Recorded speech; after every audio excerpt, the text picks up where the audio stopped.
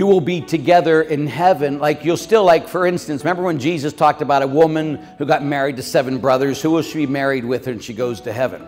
And he says it's not like that. You'll be intimate with everybody in heaven. You'll love the person you love the most on earth. You'll love everybody like that, even more intensely forever. Because marriage is only until the person dies. That's why you take a vow, not till eternity do us part, but until death do us part. So, but you'll love them and you'll know them as they are, but you'll also love your enemy as much as you loved your wife at that moment if you make it to heaven, because we become like God.